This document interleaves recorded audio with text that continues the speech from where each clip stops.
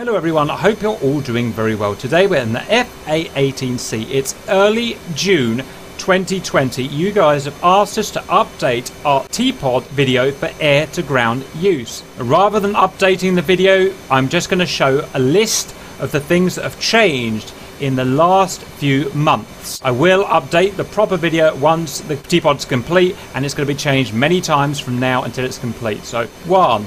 Stow. 2. TPOD azimuth display. 3. TPOD freeze function. 4.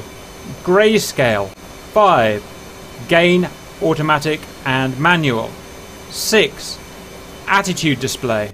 7.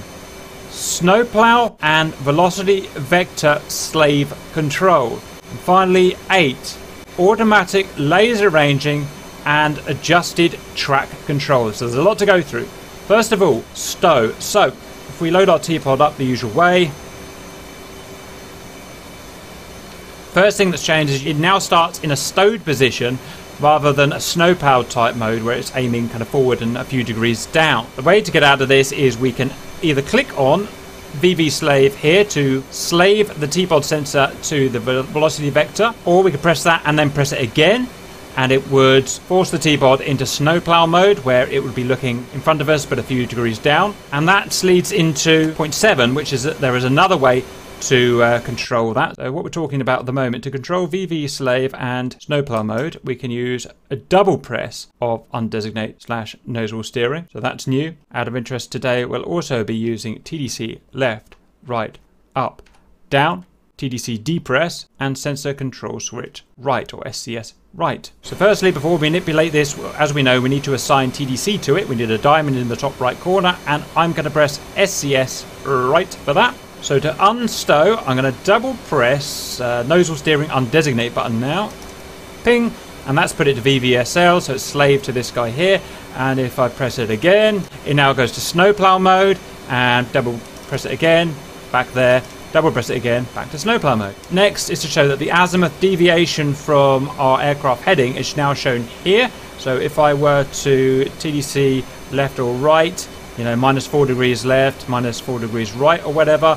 We've also got our elevation in degrees. I'm not sure if that was there before, but either way I point that out. So that would be dead ahead if you like, and so many degrees down. With air-to-air and air-to-ground mode, we get the freeze ability. So if I were to freeze it there, it's now frozen this image so that we can study this image further.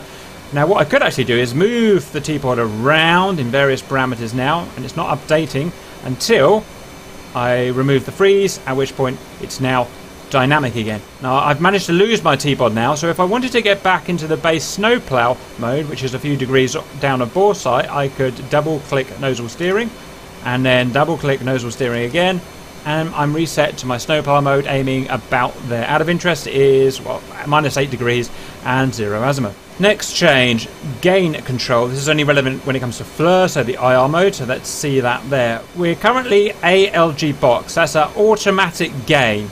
If we don't want it automatic, if we want manual control, which can be very useful, I'm going to unbox it there. Now with the zoom commands, which are there and there, if you click between that, we can change the level and the gain as additional things we can change. So press it now, we're changing the level. Press it now, we're changing the gain, and back to zoom. So level, increase, decrease, I believe this means brightness, and gain, which I think means contrast. I stand to be corrected, I don't really know what these terms mean. I think that means contrast. We can change that there. Back to zoom, and I'm going to put that on automatic again. To coincide with that, we have a static grayscale that we can click there. So if we wanted to calibrate the TPOD to a certain grayscale, there it is. Next, we have a attitude display here. There is a roll indicator. If I use that now, roll left and right. It'll also show my excessive angle of attack, so I'm going to angle of attack it. Try and pause that there. You can see it's showing an up arrow and how much angle of attack I've got. I'm trying to stop that there. Okay, and that's back down there. Which leads us on to the last change, which is automatic laser ranging plus track control. If I were to find some baddies, and I think I remember they're down here somewhere, so if I go back to CCD, I'll zoom in, there we go, we've got some things we can move our TPOD. First thing we can do is press TDC depress to essentially create a target point.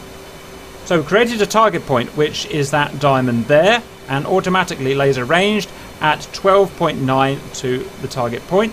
If I went into the hard, that's useful, then we can see our target point there, and our range is there again. Now we've got a target point created, but we don't actually have a type of track. We don't have an area track, and we don't have a point track. This means that we still can slew our TPOD about. So if I were to use my TDC keys, I could still slew about, and for instance, maybe I want to move the target point to this guy here instead. Okay, I've pressed TDC depress, I've created a diamond, the target point is now there. Now note, at this point in the HUD, that should be a diamond with dotted sides rather than full sides, telling us that we can still move the TDC about. Currently that's not working, but that will be how it's going to be according to WAGs. Next, if I were to press SCS right, we go to our first type of track, which is an area track, which is tracking the land. I'm sure you all know.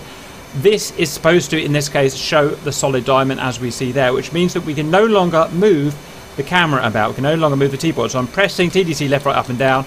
Nothing can move anymore, okay? Now if I was to press SCS right again, we've now got a point track, I'm sure you all know about, tracking the contrast. That should also be a solid diamond like we've got here, showing that we can't slew the TPOD about, and I'm trying to slew now and I can't again.